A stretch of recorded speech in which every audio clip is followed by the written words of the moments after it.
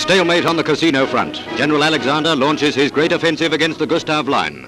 To the huge Allied force massed for attack, he said, "You have been given the honor to strike the first blow in the final defeat of Germany." At 23 hours, it started.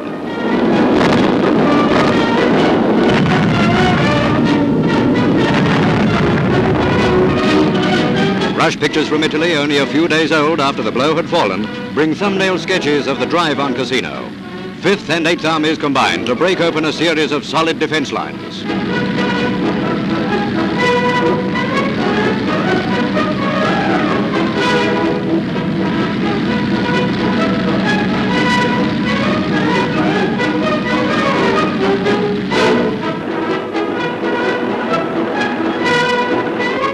For the first few days, cautious communiques come through until a week later we thrill to the news that Cassino has fallen and the Gustav Line no longer exists.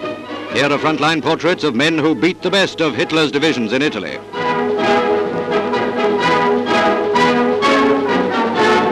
Air support is weighty and constant. Into regions where the Germans have their supply lines go Marauders to blast every bridge leading to their embattled troops.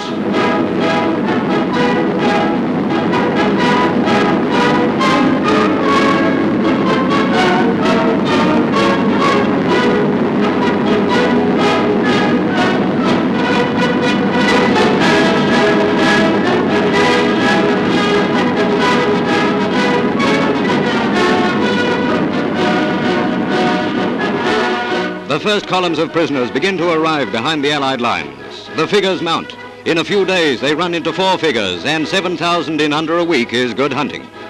The long ordeal of Cassino has ended in brilliant military triumph.